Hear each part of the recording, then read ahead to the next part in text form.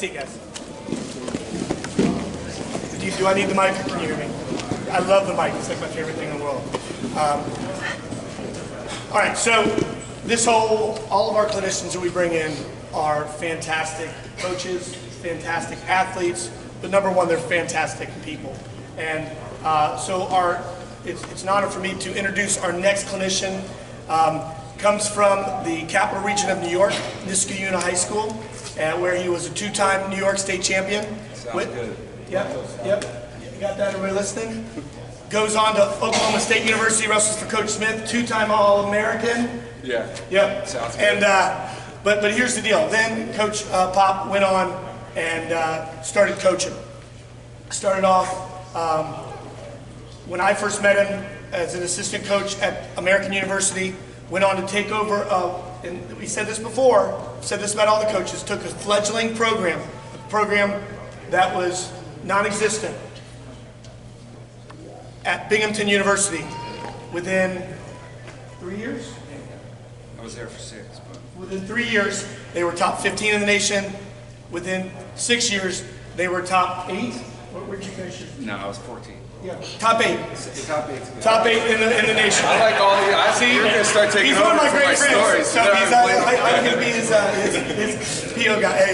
Walk out here with my chest up. Yes. But then, so he does all these things, multiple All-Americans, and then he moves on and takes over another program that was at the bottom of the ACC at NC State University. Has now taken them where this year he got one of the trophies at the NCAA tournament. It took 20 years to finally place. Yep. Right? They hadn't placed. As an athlete or a coach? Yeah, that's right. Okay, so Coach Pop took a program at NC State and now has world team members. Now has an unbelievable support from the community. Now has kids that are moving on to being great people, great business leaders. And it's all because of his philosophy and what he does in the room and the accountability that he has. And I'm sure at the end he'll talk a little bit about that as a student athlete in college. But as a technician, I don't know of anybody better. And surrounding himself with the right people, I don't know of anybody better. So put your hands together, Coach Popolizio, NC State. That makes me feel like $1 million. So I think I'm gonna add him to staff to boost up our confidence across the board. But yeah, he hit on a lot of things. We can learn technique all day, and I know I've seen some of the stuff that you guys have been implementing, and it's world-class stuff. You guys can learn it, you can get taught, you can bring in world champs all day long in here, and it's amazing technique. But at the end of the day, I think you hit it on the head. A lot of the stuff that he's talking about. To become a champion, right, to produce something great, there's obviously a culture that has to be implemented. And that's whether you're on the team or stuff that you're doing on your individual stuff. You know, even holding yourself to your own standard and having accountability to yourself and how you measure success. Right? I'm in these meetings right now and I'm listening to all these guys talk that have been very successful business people, obviously very successful wrestlers. But every common theme I'm getting right now is these guys are measuring their success. All right, and I can relate that back to our sport of wrestling. Is how do we measure our success? And everybody's different.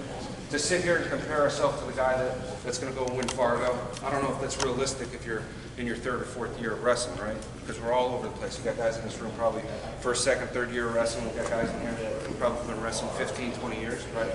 So to sit here and measure and compare yourself to the guy to the left or right, that's not how we're going to measure success. Obviously, we get judged on our wins and losses, but you got to have your own component on measuring success. So we'll talk more about that. Technique we can learn all day long. I think one thing, obviously what we do at NC State, we cover a ton of technique, but I think to win a national title and world championships, there's got to be a system in place and there's got to be a culture, and we got to reinforce the culture, right? So I'm going to teach you some technique today. High level cradles. I'm known for 2 things, chest wrap and cradles. People make fun of me all day long, that's what I show. But I can tell you this, guys on my team, they know it in and out. We have certain things. We've got great coaches that can teach us 1,000 different things. I know wrestling, different body types, short, stocky, and long, lanky. You got to know wrestling. Whether or not you're going to use the moves, you got to know how to defend it. So I like to show this cradle series I got that's pretty good. How many guys in here are good on top? Okay, good. Everybody put your hand up, please. This would wrestle. Right, good. All right, so everybody in this room is really good on top. I'm going to teach you something. You don't need to be nasty right now and have all these turns. You can pick this up by the end of the day. If you implement it into your offense, you can pick this up right now. I do need a partner, though. Who would be a good guy? Good?